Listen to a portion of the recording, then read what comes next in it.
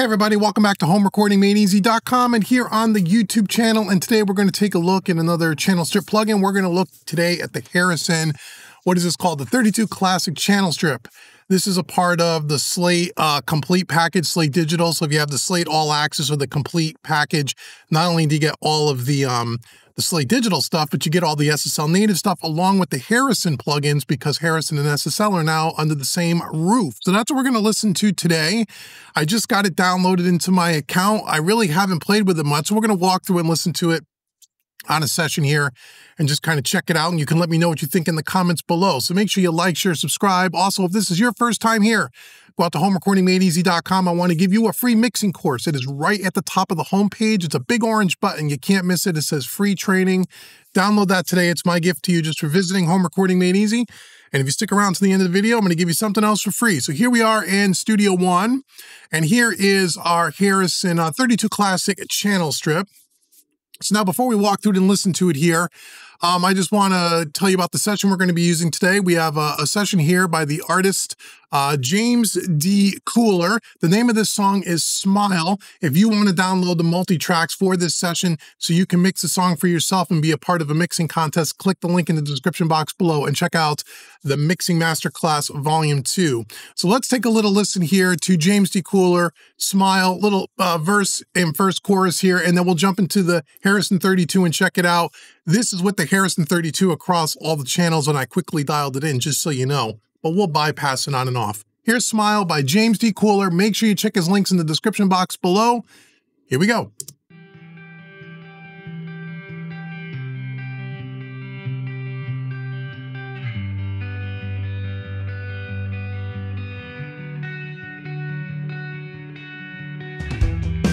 Together we're so strong in the warning lights, no matter how far where we go, 'cause I see your smile in this little frame, but the sun won't shine on me until we meet again.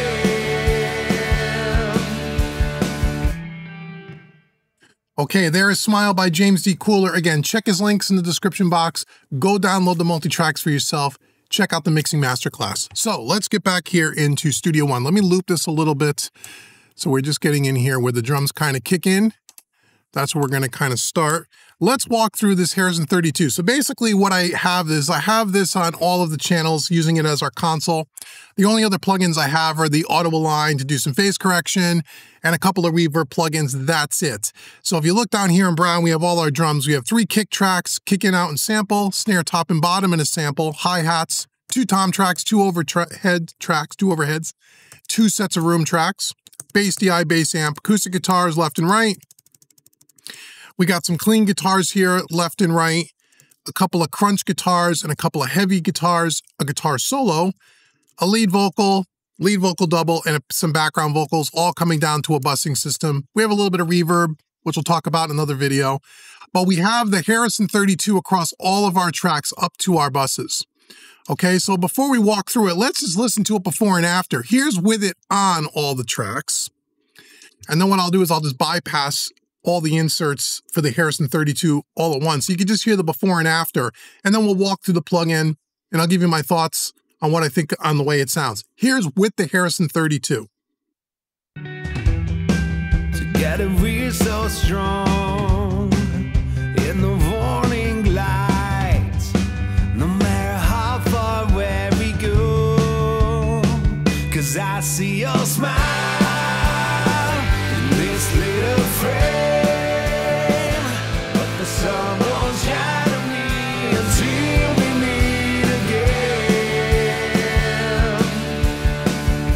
Okay, so that's with, before, and after. Pretty stark difference.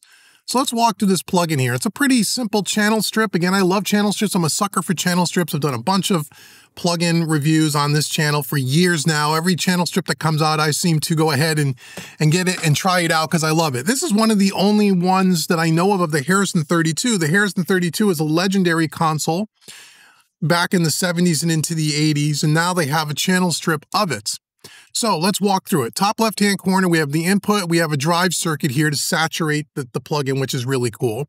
A phase flip, and we can turn the drive on and off here. On the left-hand side, we have our gate section here. Okay, we have a gate here, and we can use it as a gate or as an expander. Okay, and the center section, we have our compressor. And we have really three different types of modes here. We have the level mode here, which according to their manual is more kind of an LA2A style kind of opto compressor here. And when we click on the level, you'll see the ratio goes from 1 to 1 to 3 to 1. When we go to the compressor mode, comp mode in the center, you'll see the ratio goes from 1 to 1 ratio to 10 to 1. And this, they say, is more of the natural compression setting. It's more like a VCA style compressor. And then we have the limiter. Again, the limiter, you'll see that it starts at 11 to 1 and goes all the way up to 110 to 1. A limiter is going to be more of like a overly compressed, really good for things like parallel compression. We also have, we have full control over the tack and release on this.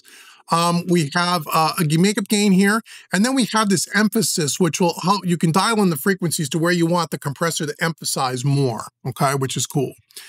And that's on the middle section, and you can turn off the compressor here, you can turn off the gate here. Then we have the EQ section to the right. Again, we have our high frequencies that can be a bell or a shelf. And if you change the curve, you'll see the frequencies change a little bit. In bell, it goes from 900 hertz to 8.3K. If I hit the bell circuit, you'll see it goes from 900 hertz to 13K. Okay, so it changes it a little bit, plus or minus 10 dB. And our highs, we have our mids, which are full, our mid here band as well, goes from 400 to 6K. Our low mid goes from 200 to 3.1K. And then our low frequencies go from 40 to 600. And once again, you can make that a bell or a shelf, and that will change the frequency response or selector a little bit. Low pass, high pass filters, we could turn the EQ on and off here. We could turn the EQ on and off here. And we have our high and low pass filters here. Along the bottom, we have the way the signal flows to the plugin, and we can rearrange this. So right now it goes from the gate to the compressor to the EQ. But let's say you wanted to EQ before compression. You can just left click the EQ and you can drag it, and now it's EQ before compression. Or you can drag it back, right? Pretty cool. If we go across the top here, you'll see this thing that says studio. And when you click on this will, if you just hold down your mouse, this will temporarily bypass the plugin. So if you want to do kind of a before and after, you don't need to click it, bypass it, and then click it again to activate it. You can just hold it like a momentary switch, okay? Our little cogwheel here allows us to resize the plugin, smaller, larger fit to screen, documentation, that kind of thing. You can also resize the plugin by the bottom right-hand corner. Pretty standard today with most plugins. That's it. It's pretty straightforward like any channel strip. Okay, so I got this across all the tracks here.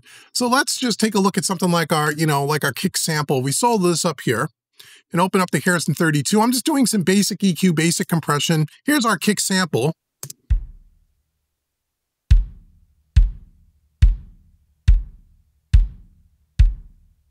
So you see, I'm just compressing about 3 dB here. I'm using the compression mode, the comp mode, the more VCA kind of style here. I don't think we're using the gate on this one. We're using the gate on the inside mic, which I'll show you in a second. And then we're doing some basic EQ. 58 hertz, we're adding about 2 dB. And I think that's about it on this. So just bypassing this, and I'll demonstrate what the drive does so you could hear it.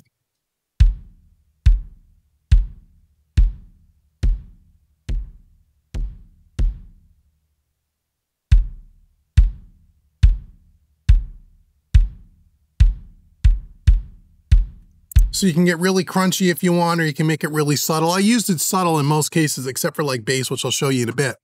And that's it. So if I go before, if I just momentary bypass this is what we're doing to our kick track.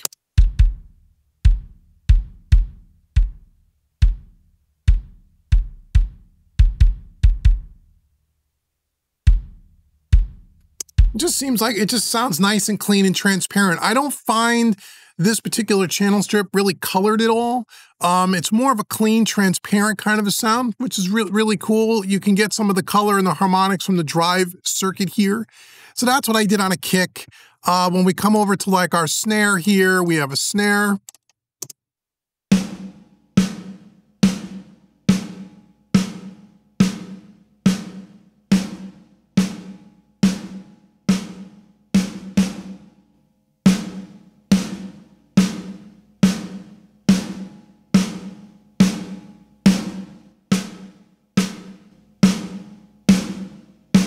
You know, so again, some nice compression using the level setting this time, which is more of a, like an LA2A style.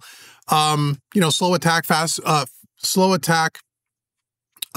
release, and a little bit of EQ here, about a little bit of 5K on this one, and quite a bit at 100 Hertz to really bring out the body of the snare.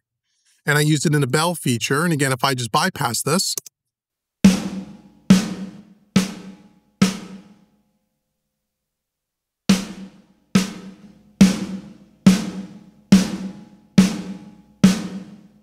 sounds really good. You know, I mean, it's just a basic channel strip. It sounds okay. I mean, it sounds okay. Let's see, let's go down to our, and I did this again across all of the drums here. So just doing basic EQ, basic compression, not a lot of compression, but if I play back just the drum bus here, and then we just bypass the inserts for the Harrison on the drums, you can get kind of an accumulative effect of what it sounds like on drums. So here's with it, and then just keep your eye on the power button and I'll take it away.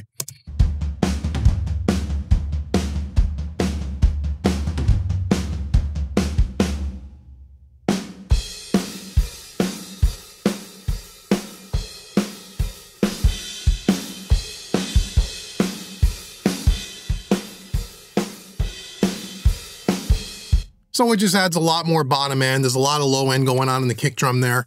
And it just sounds to me pretty clean, not a ton of color, but just nice and thick, transparent, and just sounds better. It just sounds good. Just sounds good. A little bit more open, a little bit more transparent than something like an SSL, for example, at least in my opinion. And on most of these channels, I'm not really using the drive circuit, only just a little bit of drive on all of it, okay? That's our drums.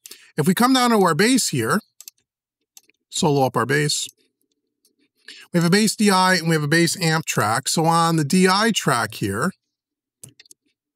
let's see, a little bit more drive.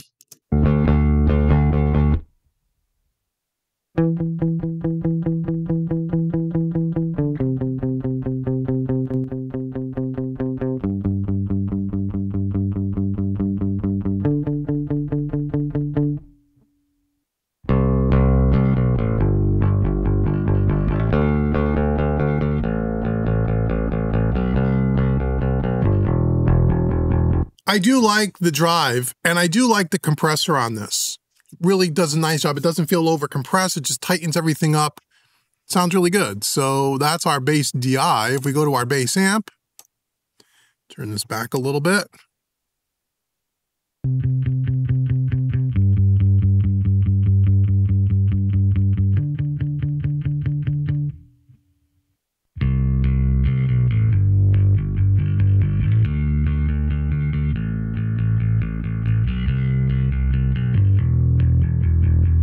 Again, the cumulative effect of that would be this.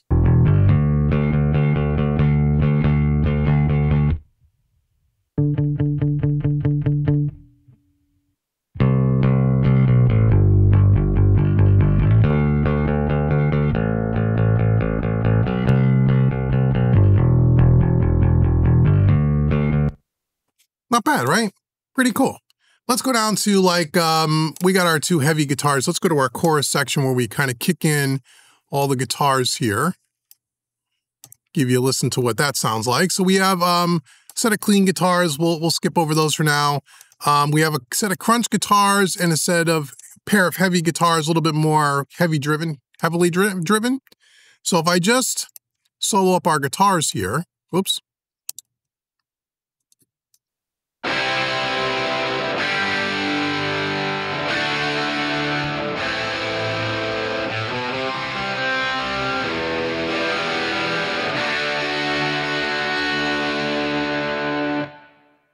So again, using a little bit of the drive, using a tiny bit of compression.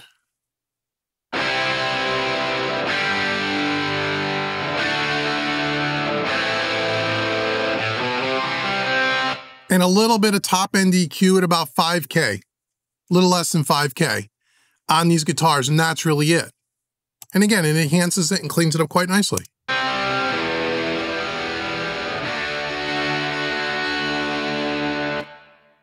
And then lastly, let's take a listen to maybe the vocals, right? So we can hear it. Let me bypass all this stuff here, unmute all of that, or unsolo all of that.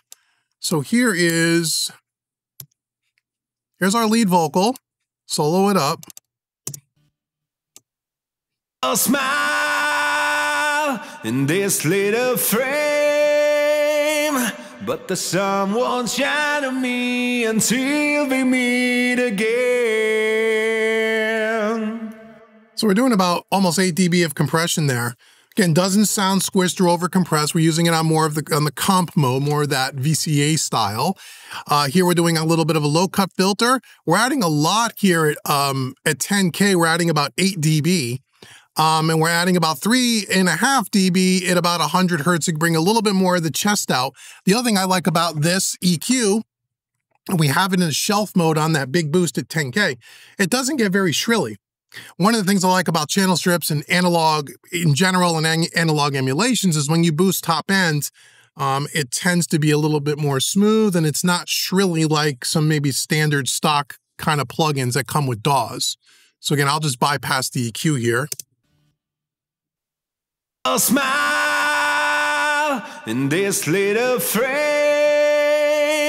but the sun won't shine on me until we meet again. I really love this momentary bypass. I wish every plugin did that.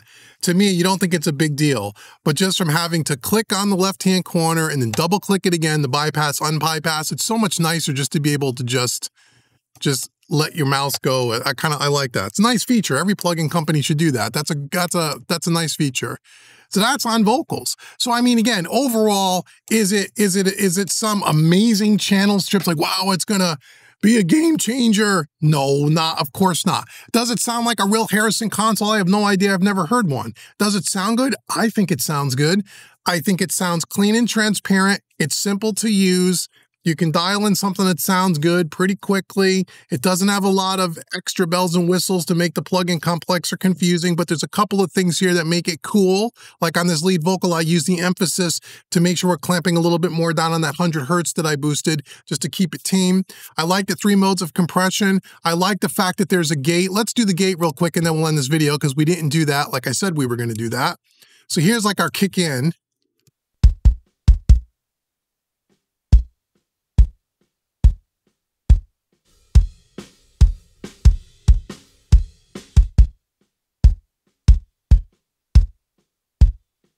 So there's the gate, and the gate works pretty well. One of the things about a lot of different channel strip plugins, I've never been a big, huge fan of using gate plugins because most of them are very difficult to dial in, at least for me. They never quite sound right. There's only a couple out there that I think are really good. One is the Slate Digital in the VMR, the classic gate in the drum gate. That's a really good one. And then the Sonics Oxford drum gate, I think is great. Both of those, the Sonic is quite a bit more expensive. If you have the Slate Complete package, not only do you get this plugin with a cool gate on the channel strip, but you also get the Slate gate. But I say all that to tell you, out of all the channel strips I had that have gates, this one was the easiest one for me to dial in and I think sounds the most natural. And all my SSL channel strips, my Neves, my APIs that have gates, they never quite sound right. And every time I fiddle with it, I find myself getting frustrated and going, the hell with it, I'm just going to use the Slate gate or the Sonic. This was easy to dial in.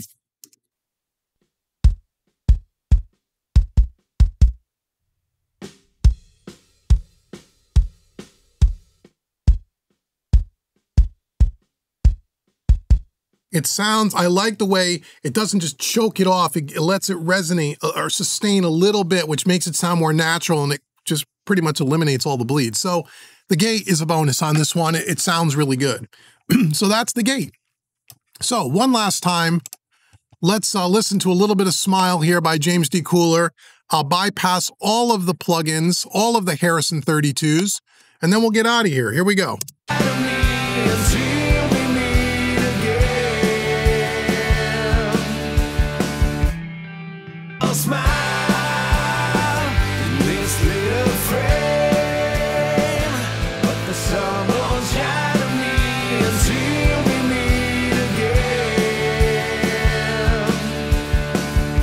So there you go. So there's a look and a listen to the Harrison 32 Classic channel strip. Again, if you have the Slate Complete package, I think they're calling it Complete Access or Complete, whatever it is, you're going to get this as part of that bundle. If you didn't realize, this is a new plugin as of, I think, about the beginning of July 2024. So if you already have the Slate SSL package and you didn't realize, you can now download this for free as part of your accounts. Go check it out. Maybe we'll do some other Harrison plugin reviews. I've never really paid attention to any of their plugins before. So if you want me to take a look at some of their other plugins, let me know in the comments below. Also, once again, thank you so much to jamesdcooler for letting us use Smile as part of this demonstration. Check out James, links in the description box. And if you want to download these multi-tracks and mix the song for yourself, make sure you check out the Mixing Masterclass Volume 2. All the links are in the description box below. Now, as I said at the beginning of the video, if you're sticking around this long, especially if you're new here, I want to give you something else for free. So I told you to go out to homerecordingmadeeasy.com, get that free mixing course. Once you take that course, if you want to take one of my other full-featured, full-length training courses, and we have everything from EQ to compression to mixing to mastering to recording to parallel compression, everything from absolute beginner all the way up through advanced pro level engineers and everything in between. You want to take one of those courses, I want to give you 25% discount coupon code. Use the code YouTube25 at checkout. That will take 25% off any training course on the website. So until the next video where we take a look at some more cool plugins, I've been Dave with homerecordingmadeeasy.com. Thank you so much for watching me, everybody. I'll see you guys in the next video.